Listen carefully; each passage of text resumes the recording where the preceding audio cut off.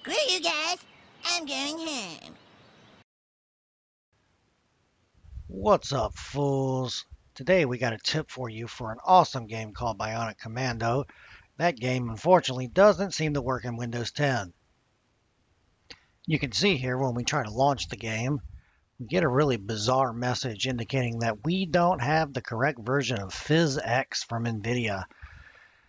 And the game crashes, and that's all she wrote. You can't play the game.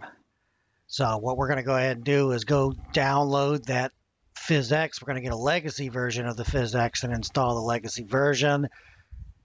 And links to this file is in the description below, but just run that installer. That'll install the 2007 era Phys-X driver. And then when that's done, you want to go ahead and go to your Steam directory to where you have the Bionic Commando game installed. Right-click on the exe, select Compatibility, check the box for compatibility mode, change the drop down to Windows 7, click Apply, click OK. Now go back to Steam and launch the game, and now the game should work properly. So I hope this helps somebody out there. Talk to you guys later.